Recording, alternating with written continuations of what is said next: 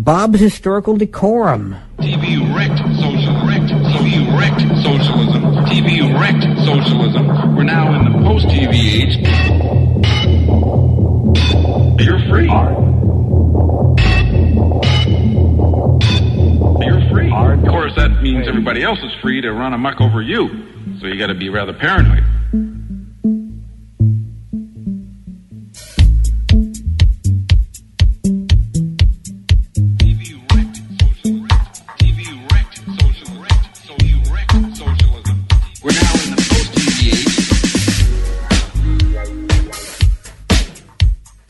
Socialism, the new world.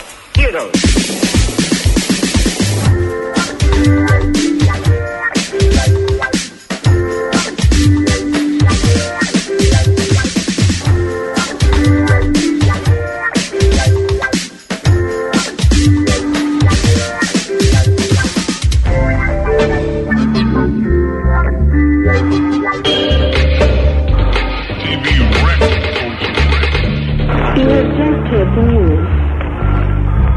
This is Radio Tirana.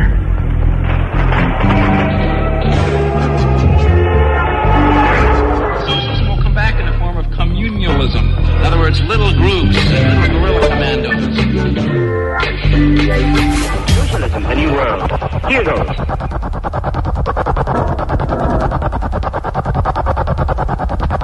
Are you a socialist yourself? Yeah. Yeah, so you're having an identity crisis? You see the imminent end of your system? Well, I see it being discredited by the conspiracy.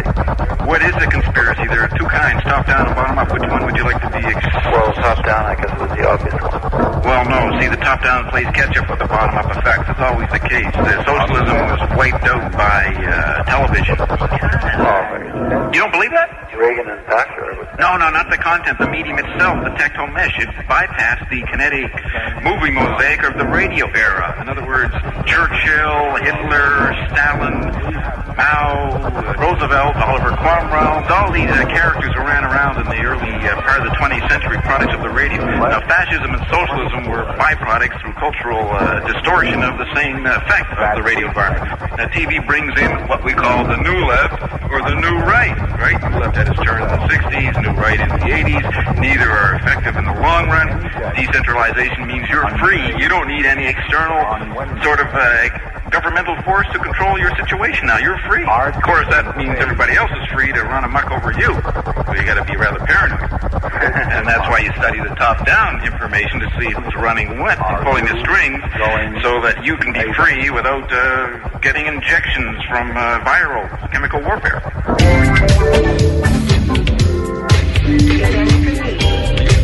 course, that means everybody else is free to run amok over you. Here goes.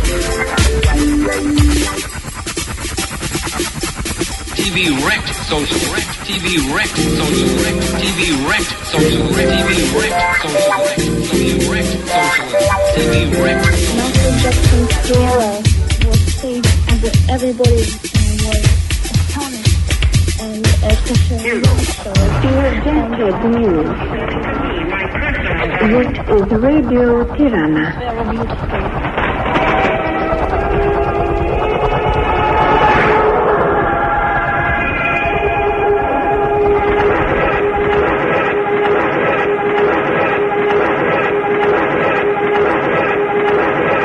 Everybody has a fax machine. They can be bureaucrats without the bureaucracy. Okay? So... Total decentralization. What was the last hangover of the bureaucratic phase? The communist state and the Berlin Wall. So the fax machine was the stimulator of a political revolution in the sense that the Eastern European gang is screaming for democracy, which is a bureaucratic setup, all right? And they saw, from the effect of the fax machines, the image of the end of bureaucracy, yet their solution is another bureaucracy, but a participatory bureaucracy called democracy.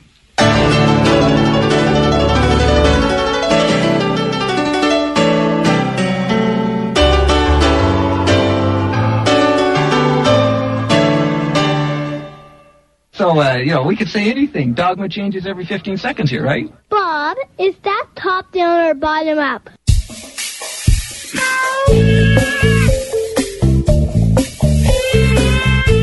Hi, I'm Dave Panning from Biggie Duff, Rawls Cross, and the Irish Descendants, and you're listening to Schmurr, I call it, CHMR 93.5. You need unwinding. Tension got your mind in. Welcome to the International Connection. This is the electrified voice of Bob Marshall. Today we feature an interesting pattern from May Brussels. First, under the category of the biography with missing facts, May points out the parallels in the careers of three actors, Evita Peron, Ronald Reagan, and Pope John Paul II, especially in the years during and just after the Second World War. According to a book on Evita by Paul Montgomery, she was the, quote, creation of fascism that spread, of the totalitarian infection that spread from Germany and Italy in the 1930s, unquote. Before her husband Juan Perón became president of Argentina, he was that country's ambassador to Rome. Evita then ruled Argentina with her husband from 1945 to 1952. During that period, having risen from poverty herself, she played the dual role of helping the poor and the labor unions, while privately accumulating great wealth with the help of Nazi advisors from Germany, including Martin Bormann, whom it is alleged she smuggled into Argentina. When she died in 1952, she left huge sums in many accounts in Switzerland, which money, according to May Brussels, was released gradually by her Nazi confreres to build up the post-war Nazi International around Otto Skorzeny until 1973, when $800 million in Evita's Swiss accounts was liquidated, which caused wild swings on the international gold market. Furthermore, a new book published in 1984 by Paul Hoffman revealed more details about the Vatican's connections to spy money, the CIA, Nixon, and the Nazis in a project codenamed Operation Eva. And May Brussels points out that Eva was another name that Evita Peron was known by as she pushed her homeland, a country that was much like the United States in the 1920s, into the arms of the Fourth Reich. Meanwhile, another actor who did not suffer during the war was Pope John Paul II. As Karol Wojtyla, he was a worker in the Solvay chemical plant near Auschwitz during the Nazi occupation of Poland. And because he had a job and official work, he was protected from roundups and even permitted to walk through the city after curfew. According to the book The Pope from Poland by Mr. Karolak, on the day before the major Gestapo raid on the quarry owned by Solvay, Karol Wojtyla was transferred to the factory, which probably saved his life. During the German occupation from 1942 to 1945, Karol was able to start up and perform in the theater, attended only by Germans, and at a time when any other theater activity was illegal. After the war, he goes to Rome and becomes the protege of Pope Paul VI, who, as Secretary of State for the Vatican, helped organize the Rat Line to enable Nazis to escape from Europe to South America. His understudy, Pope John Paul II, then enters the world stage in the 1980s as a man loving peace, a champion of the poor, and obviously warm in front of the public, like Evita Peron and Ronald Reagan, but never forgetting his hidden past connections to the Nazis, as is shown by his appointment of his former employer, the man who ran I.G. Farben and Hitler's major bank during the Second World War, Hermann Adz, to be in charge of the Vatican Bank in 1982. In spite of protests by Jews over this appointment, Hermann Adz is still in charge today. Another great actor of our time, Ronald Reagan, also performed suspicious activities during World War II. According to the book Where's the Rest of Me by Reagan and Richard Hubler, Reagan collaborated with the OSS, who had obtained plans for the Nazi rocket launchers at Peenemünde, and the U.S. Army, who built an exact replica of Peenemünde in Florida and then bombed it while Reagan's group filmed it. This fact leads May Brussels to ask, what were those films for, if they subsequently bombed the real Peenemünde and could have filmed that? However, to continue, after the war, Reagan left the Defense Department as a captain and became absorbed in anti-communist activities in association with J. Edgar Hoover, Senator Joseph McCarthy, and Richard Nixon. But according to a book by Donald Freed called The Secret Life of Ronald Reagan, he kept these connections secret and joined the left-leaning anti-fascist Screen Actors Guild as a cover while working with the Reich. This act was identical with Evita Peron's image during the same years, ostensibly helping the poor and the Union, but really strengthening their Nazi ties, such as Reagan being on the board of Young Americans for Freedom and organizing Democrats for Nixon in 1960. So, to tie the three careers together, to illustrate how they played roles to suck the masses in, and that their public policies are not conservative but fascist, May Brussels points to Reagan's new relationship with the Vatican. President Reagan has established diplomatic recognition of Pope John Paul II's church for the first time in over a century with the appointment of Archbishop Pio Laghi as the Vatican's ambassador to the United States. Pio Laghi, having formerly been ambassador to Argentina during the period when its military junta murdered thousands of dissidents. This junta was propped up by Nazis and their billions of dollars originally released from Evita Peron's Swiss bank accounts, whose coffers were filled during her husband's regime, he having been ambassador to Rome with strong connections to a church who helped the Nazis escape to Argentina and whose own bank is now run by Hitler's former banker. Therefore, any listener to the International Connection should be able to understand the meaning of the story headline that ran in the Toronto Star on April 12th. Quote, Reagan will honor Nazis on May tour, unquote. Now we'll hear from Sherman Skolnick and the Citizens Committee to Clean Up the Court in Chicago. Hi, Sherman Skolnick bringing you news. Killed by the monopoly press. Presented 24 hours a day by the Citizens Committee to Clean Up the Court. 9800 South Oglesby. Oh boy, that is too heavy. So, Bob Marsh, if you're listening, Mike has this to say for you.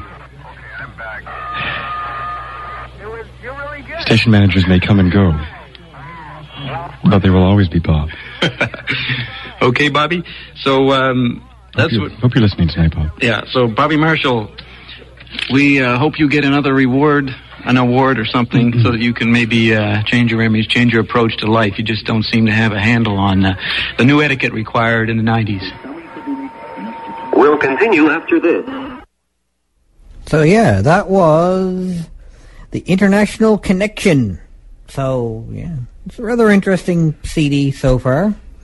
Certainly a lot to the CD. This is Fabo Marchironi. You are listening to the second advocated Uberswank on 93.5 CHMR FM.